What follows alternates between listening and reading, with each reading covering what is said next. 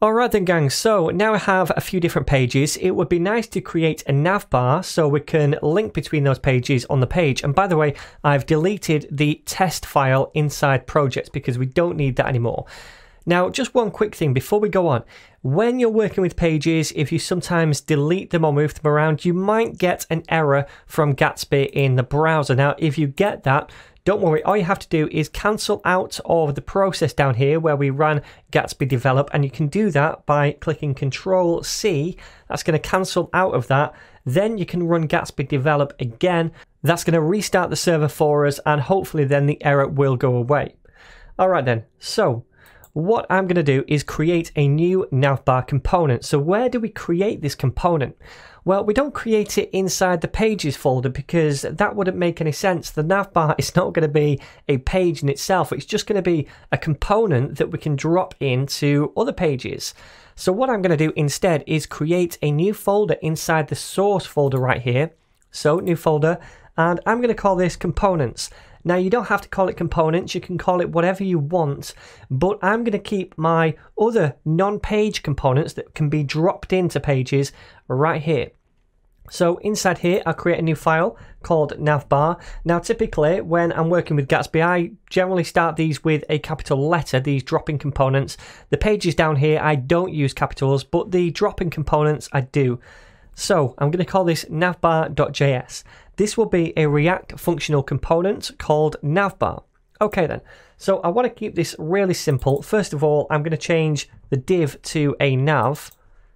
And then inside here, I'm going to do an h1 that says web, oops, let me create that tag first of all. It's going to say web warrior, cheesy name, I know.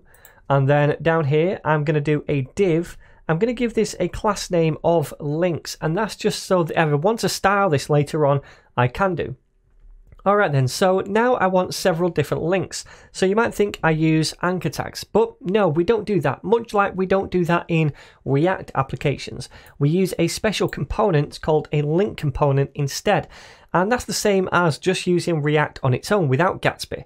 That link component means that all the routing is handled in the browser only, and we don't send extra requests for new pages to the server. Because if we didn't use that link component, this would actually send a request to the server. We don't want this to happen because when we get that initial page, we want our application to behave more like a single page application where all routing is done in the browser. So instead of this, we need to do a link tag. And what I'm going to do is just click on that and it should auto import it at the top. So we import link from Gatsby. All right then. So this thing right here has a prop called to, and that is basically the href. What route do we want to go to when someone clicks on this link? Now, the first one is going to be /, and that is going to be just for the home page. So let me duplicate this a couple of times. The second one is going to be to / about. And that's for this about page. So let's change the text to about. And then finally, I'm going to go to / projects, which remember is going to be this index page inside the project folder. And right here, I'm going to call this portfolio projects, like so. If I can spell it, that is. All right. So we have this component now, and all we have to do is now nest this component into our pages. Now, I'm not going to do it in all of them to begin with. I'm just going to go to the index file over here, and I'm going to nest it at the top of this file. So first of all, let me import it at the top. So import navbar, and it's going to be from. Then we need to come out of this current pages folder first. So .. then into components. Then we want the navbar file.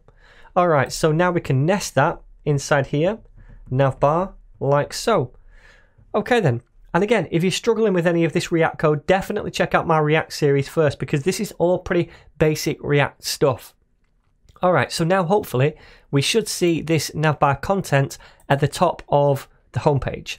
Let me try this out. Yep, we can see it right here. And if we click on one of these, for example, portfolio projects, we see that page, and it all happened really quickly because all the routing is happening in the browser now. If I go to about, we see the about page. Obviously, we're already on the home page, so that does nothing. So that is our links done, and that is our navbar done. Now, what we could do is we could take this navbar and we could place it at the top of every different file. And then also maybe if we wanted a footer component, we could create one of those and we could place that at the bottom of every different file. And then the same for a sidebar. If we had one of those, we'd create a sidebar component and we'd nest that in each of these different files as well. But it all gets a little bit too complex and hard to update if we're nesting 3 or 4 different layout components, things that don't change over each page in our pages. Instead, it would be nice to create a single layout component which incorporates the navbar, the footer, and anything else that's consistent across all pages, and then just wrap all of our different pages right here with that single layout component. And we're going to see how to do that next.